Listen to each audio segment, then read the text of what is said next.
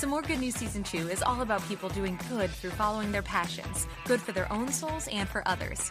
I'm Kate Cherichello, and welcome to today's episode. Let's spread a little more goodness in the world. Hey there, it's Kate, and this is episode 20 of Some More Good News Season 2. This whole thing began as 5-ish minute videos of me reporting on good news pieces I came across each week during the first summer of the pandemic, and has now become both a video series and podcast where I am blown away by the conversations I've been having with people from such a variety of backgrounds, all doing good for the world. Some More Good News has featured people working for nonprofits, working in the health, arts, military, and education fields, finding ways to go the extra mile to help others in day-to-day life, and so much more. Examples of guest careers include music director, acupuncturist, health coach, actor, TikTok sensation, writer, and choreographer, with interviewees coming to us from New York, Chicago, Wisconsin, New Jersey, Florida, Colorado, Pennsylvania, Indiana, Japan, and Bali. What a blessing it has been to get to chat with these wonderful humans. I have to say, some days I felt down and didn't necessarily feel like being upbeat and cheery. But then I would do a Some More Good News interview, and wow, how could I not feel so much joy by the end?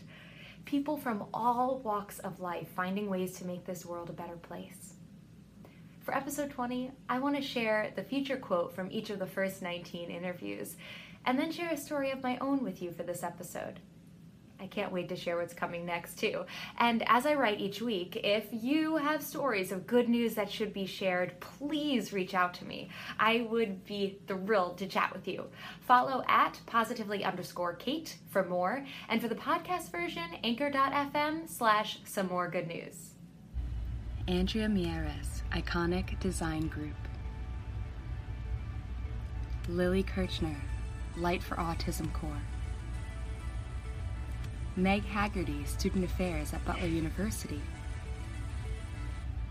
Travis Welcome, Change for Kids. Patrick Thornton, writer, editor, multi-hyphenate. Annie Trinkle, founder of Animal Alliance. Jim Cooney, choreographer, director, founder of Amplified Artists. Marcy West, USO Pacific. Terry Magro, the Michael Magro Foundation. Alvin Huff Jr., Broadway music director, co-founder of Muse. Andrew Parks, actor, coach, advocate. Ben Houghton, co-founder and executive director of Broadway for Arts Education. Kelly Ray, health coach, currently in Bali. Dr. Cindy Wong, acupuncturist. Heidi Saldana, postural alignment specialist. Deanna Giuletti, content creator, influencer, hype girl.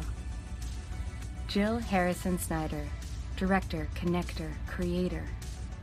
Laura Michelle Cooper, pediatric speech language pathologist. Elizabeth Kirpat, school psychologist, drama club advisor, and more. And now episode 20, a short and sweet story about a pen pal. Mrs. Keenan. Let's go back to 1994. The scene is Bloomsbury Elementary School's cafeteria, which is also the gym and auditorium, in the 1 square mile town that is Bloomsbury, New Jersey. I was about this years old. If you're listening on the podcast, it's me at about age 5. Curls for days, and for sure, a twirly dress. We had 2 lunch ladies, Mrs. Collier and Mrs. Keenan, and somehow Mrs. Keenan and I became friends that year. Our friendship was simply saying hi in the lunch line, but I was always excited to get to see her. That was also the year I learned what a pen pal was and thought it was such a cool thing. At the end of the year, I don't recall who brought it up to who, but I know we decided to become pen pals. She ended up retiring that year, but our pen pal ship had just started, and 27 years later, it still exists. That's my good news piece to share with you today. Mrs. Keenan's address is one I have had memorized since I was in elementary school. I've never had to look it up when addressing envelopes. Every single holiday she sends a sweet card, and it took years before she stopped writing "Your BES lunch lady" in parentheses next to her name. Like I would forget this sweet woman. She managed to keep up with my changing addresses in New York City, too. Despite seeing her in person but once in the 25 years after kindergarten, we never stopped writing. It was my own fault for not making an in-person visit happen, and I realized how terrible that was and how much I wanted to see her. She was in her 90s, and I wanted to give her that hug in person after all of these years. Finally, when Jeff and I were engaged and in New Jersey for a week, I got her daughter's email, who now lives with her, to set up a time to visit.